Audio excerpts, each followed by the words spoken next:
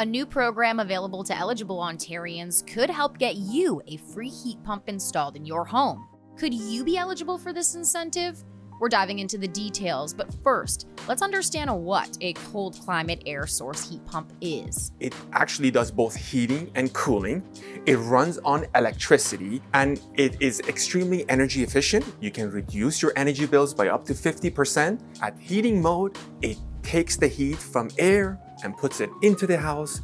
During cooling mode, it pulls the heat from the house and extracts it outward. There are two main components of this system.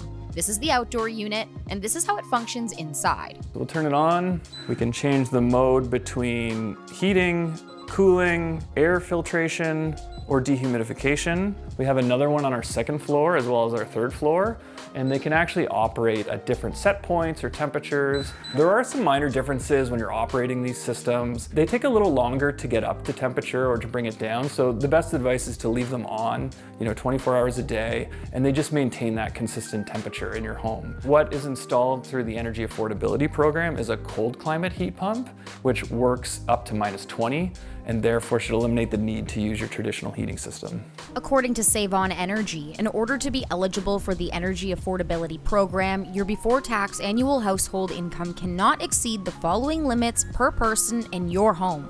Something that consumers would want to be aware of is certainly requesting cold climate air source heat pumps as opposed to just a standard air source heat pump, because they will not be able to keep up with the really cold days when it dips below -20. If your unit was inappropriately sized, then you might not see the energy savings that was promised to you as part of that incentive. So, dealing with a reputable contractor that is actually sizing your unit correctly, and that is based on a bunch of things. So, making sure that your house is properly insulated before you put your heat pump in so that it's getting its maximum efficiency.